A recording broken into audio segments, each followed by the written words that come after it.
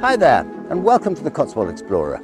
I'm Robin Shuckburgh, and we are exploring the beautiful region of the Cotswolds in southwest England, following in the trail of Herbert Evans, who cycled around this region and wrote about his experiences in this wonderful book, The Highways and Byways in Oxford and the Cotswolds, published in 1905, 114 years ago.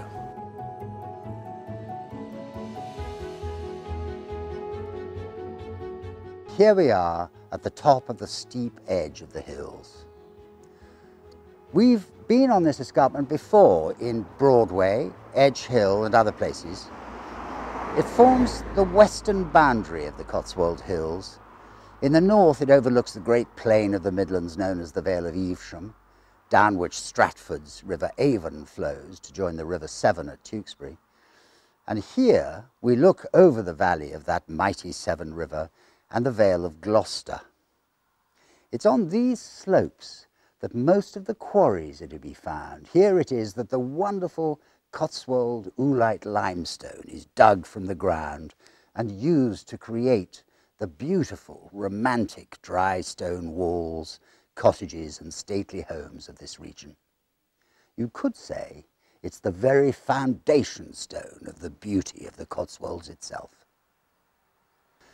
Now, ladies and gentlemen, at the beginning of this episode, I broke the golden rule of never dating a film, so I am now able to tell you that all the churches are still mainly closed, even to the likes of your Cotswold Explorer. So any images you see of the inside of most of the extraordinary churches in this episode have been and will be library pictures. Now, this is something that Ross and I would never normally countenance, except for these really rather awkward circumstances. So come with me and let's explore Painswick and its surrounding villages. Evans writes of Painswick, "It is chiefly remembered for its singular churchyard, planted with long rows of yews, clipped into the same oval shape. The first set of these trees was planted in 1700, and there is a legend to the effect that their number has always been 99, and that it's impossible to increase it."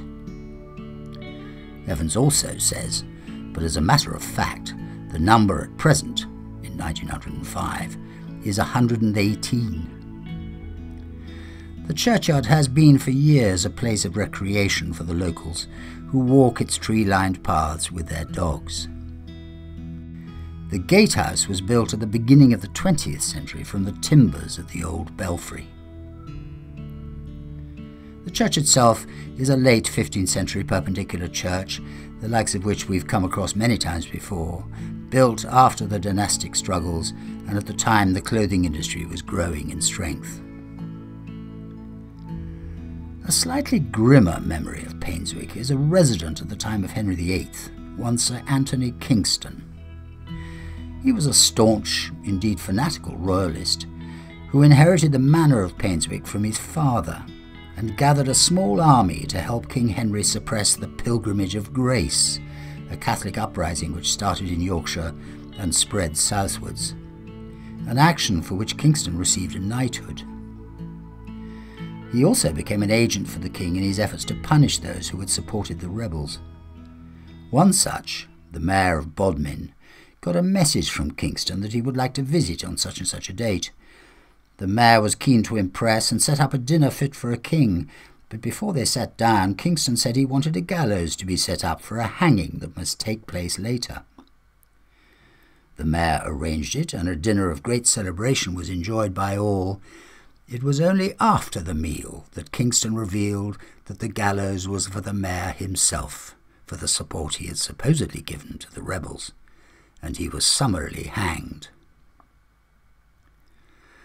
At home, Kingston set up a gallows on the village green of a local hamlet called Sheepscombe, where he appointed a full-time hangman, giving him an acre of land from which to live, and which is still called Hangman's Acre. There are no records of how many were hanged at Sheepscombe, but the Enclosures Commission, founded in 1549, caused considerable upset amongst the population of the area and gave ample excuse for Kingston to bring insurgents to what he called justice. There is a story that I must admit is slightly difficult to confirm. But it is that the very last man hanged by the Painswick hangman was brought to him with great kerfuffle and urgency in the middle of the night by Kingston himself. Now the hangman, having been dragged from his bed, was not in the best of moods, and he hurriedly took the unfortunate victim, who was already hooded and gagged and bound, straight to the gallows and hanged him. It was only the next morning, when he came to cut him down from the rope and remove his hood, that he discovered it was his only and much-loved son. Hardly surprising that that was the last person he hanged. Just a short distance north of the village is the Painswick Beacon. This Iron Age fortification is incredible to walk over, and the views to the west over the Vale of Gloucester are incomparable. We flew the drone from here, and Ross's images really do speak for themselves. I hope you've enjoyed our visit to Painswick and its surrounding villages. Next time we'll be heading south, outside the domain of our usual literary companion Herbert Evans, to see what the area offers. Just subscribe to the channel and we'll let you know when to join us there. See you soon.